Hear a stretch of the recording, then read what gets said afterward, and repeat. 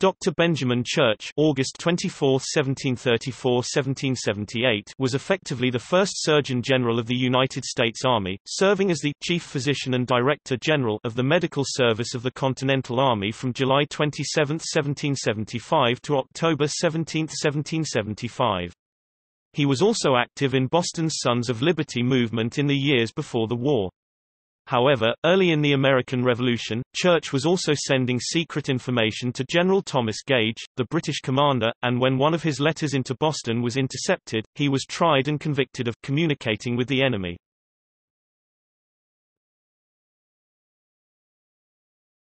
Topic: Biography.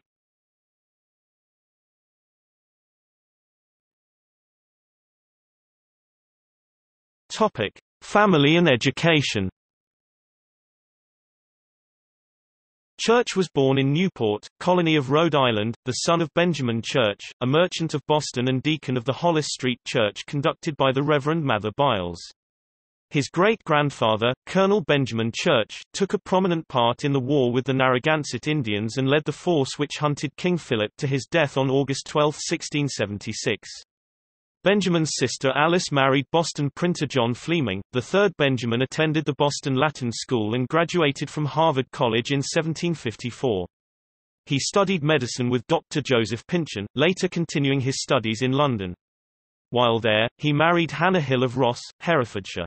Returning to Boston, he built up a reputation as a talented physician and a skillful surgeon.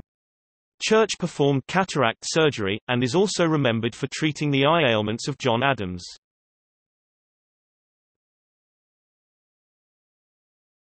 Topic: Political ambiguities. With growing friction between the colonies and Great Britain, Church supported the Whig cause vigorously with his pen. There is evidence that during this period he was variously considered as an ardent patriot and as a secret Tory sympathizer. He examined the body of Crispus Attucks and treated some of the wounded in the Boston Massacre on March 5, 1770. In 1773, he delivered the annual Massacre Day oration, to commemorate the bloody tragedy of 5 March 1770, which marked him as an orator of high order. In 1774, Church was elected a delegate to the Massachusetts Provincial Congress and later made a member of its Committee of Safety, which was in charge of preparing for armed conflict. Around the same time, General Gage began receiving detailed intelligence on the Provincial Congress's activities.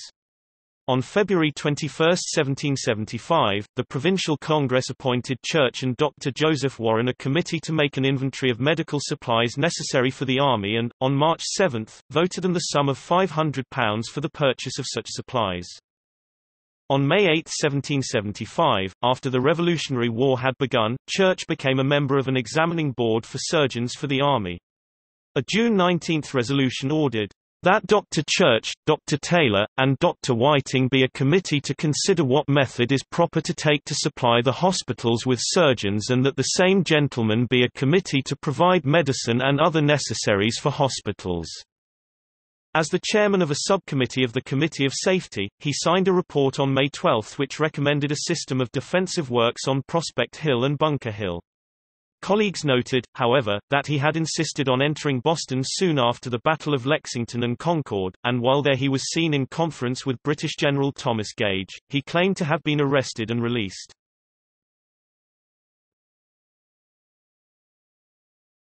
Topic: Director General.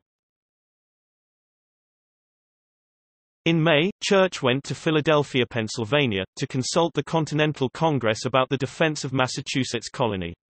On July 27, that body authorized the establishment of a medical department of the Army with a Director General and Chief Physician who would be head of both the hospital department of the 1st Army Hospital and of the 1st Headquarters of Regimental Surgeons, located in the Henry Vassall House, Cambridge, MA. In the meantime, on July 2, General George Washington had arrived at Cambridge to take command of the colonial forces, and Church was one of the committee appointed to receive him. Church had difficulty administering his department, and the regimental surgeons. A storm of complaints poured into Army headquarters, and Washington was compelled to order an investigation of the medical service. In his own defense, Church complained that rivals were jealous of his position and reportedly asked for permission to leave the army. In the meantime, an incident arose which brought him before an army court-martial on October 4, 1775.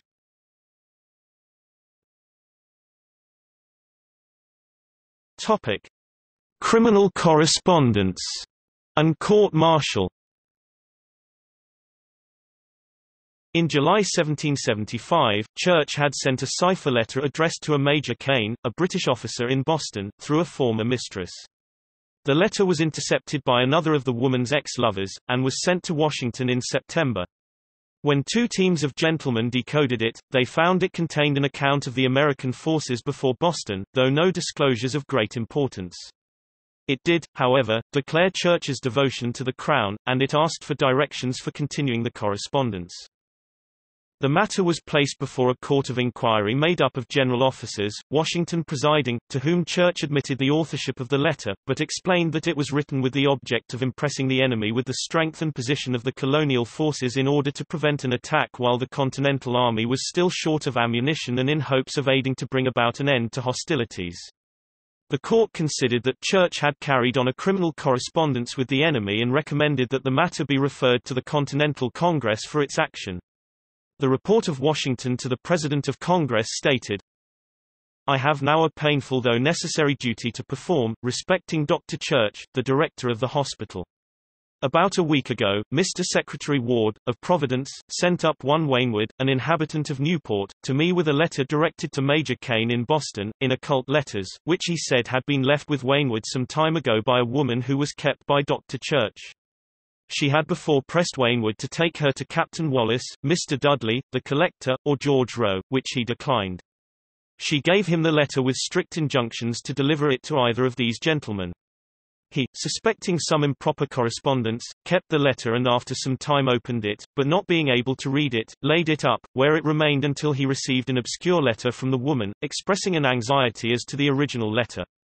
He then communicated the whole matter to Mr. Ward, who sent him up with the papers to me. I immediately secured the woman, but for a long time she was proof against every threat and persuasion to discover the author. However, she was at length brought to a confession and named Dr. Church. I then immediately secured him and all his papers. Upon the first examination he readily acknowledged the letter and said that it was designed for his brother, etc. The army and country are exceedingly irritated. Church was briefly incarcerated in a room of the Henry Vassall House in Cambridge, where his carved name can be seen today. The Massachusetts Provincial Congress arraigned Church on November 2. Despite an eloquent appeal in his own defense, he was unanimously expelled as a member of the House. The Continental Congress on October 17, 1775, elected Dr. John Morgan in the room of Dr. Church, and on November 7 passed the following resolution: that Dr. Church be close confined in some secure jail in the colony of Connecticut, without use of pen, ink and paper, and that no person be allowed to converse with him except in the presence and hearing of a magistrate of the town or the sheriff of the county where he is confined, and in the English language, until further orders from this or a future Congress. In accordance with this resolution, Church was confined at Norwich, Connecticut. Becoming ill, he was released from jail in January 1776, and was permitted considerable movement under guard. On May 13, he returned to Massachusetts under bond. He remained imprisoned until 1778, and was named in the Massachusetts Banishment Act of that year. Shortly thereafter he sailed from Boston, presumably for Martinique, but the vessel on which he took passage was never heard from again.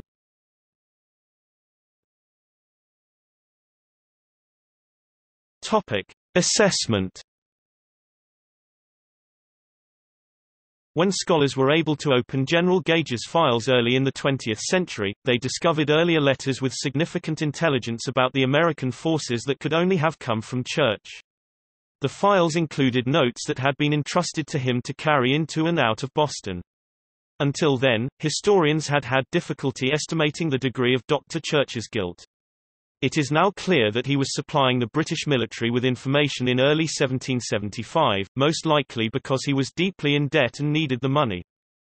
It is worth noting that Church shared this information when Americans were not yet fixed on independence.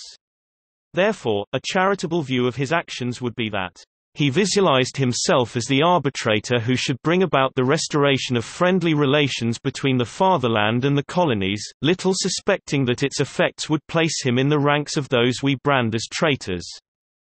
That said, he went to considerable lengths to conceal his activities. Church's widow and family were pensioned by the British government.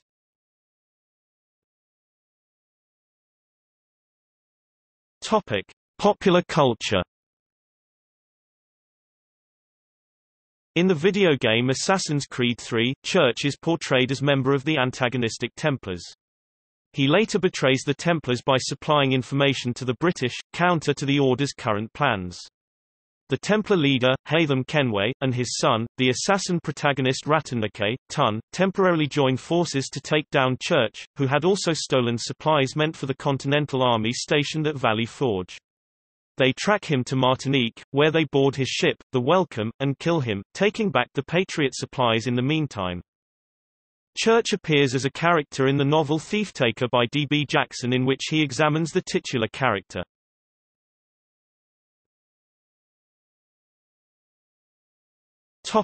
See also: